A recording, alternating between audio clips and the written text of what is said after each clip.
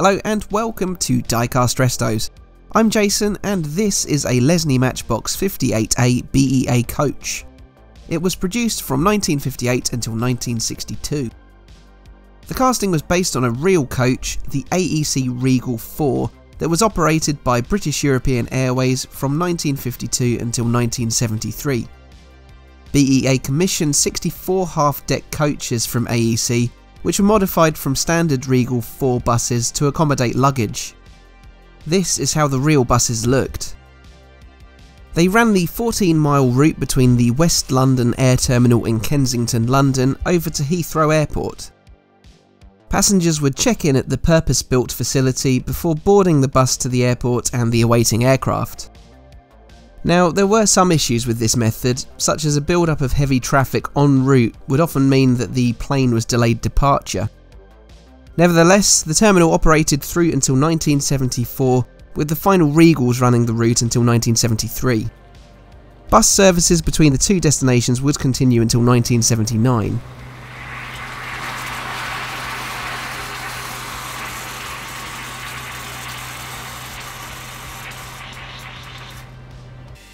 Lesney introduced this casting to the Matchbox series 6 years after the Regal launched. It is a relatively simple construction, including the body, base, 2 axles and 4 wheels. The base is supported by a tongue and slot fitment at the front and a ridged lug at the rear. All were painted blue and could be found enhanced with silver trim to the front to the BEA badge, headlights and spotlight to varying levels. Early issues like this had grey plastic wheels with crimped axle ends. They also featured plain white British European Airways text decals. These decals were later replaced with black text on a white background, with BEA appearing in a red box. Black and rare silver plastic wheels were then fitted with rounded axle ends. There are some extremely rare boxed versions of the 58A coach. Those with a D-type box fetch several £100s, where others attract a far lower price. It had a 4-year lifespan in the Matchbox series, being replaced by the Drott excavator in 1962. Regals running the Kensington to Heathrow route began being replaced by Routemaster buses towing trailers from 1966. The Regal casting was painted quite a dark blue, similar to the brilliant blue I've applied here. However, the real thing was a paler shade of blue or grey on the lower section, with a white upper section.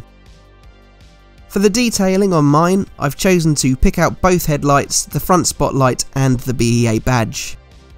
My decal is also period specific.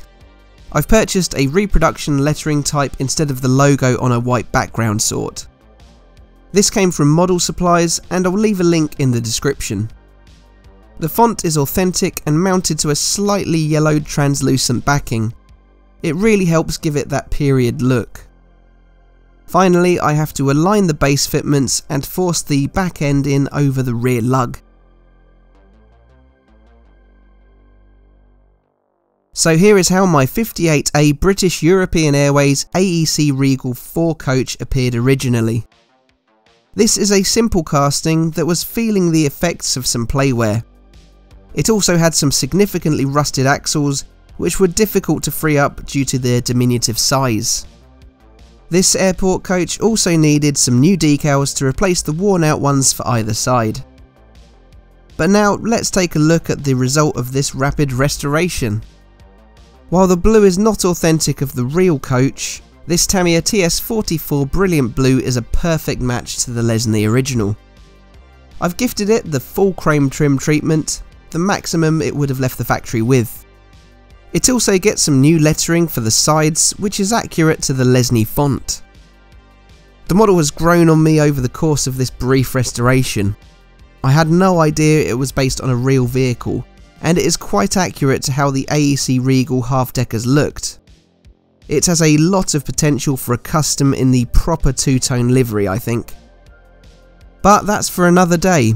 If you've enjoyed this fast fix, please leave a like and consider subscribing. Drop me a comment if you want to see a custom attempt on one of these, and visit my Patreon for a preview of next week's build. But all that leaves me to say is thank you for watching, and I'll see you again for the next one. Bye for now.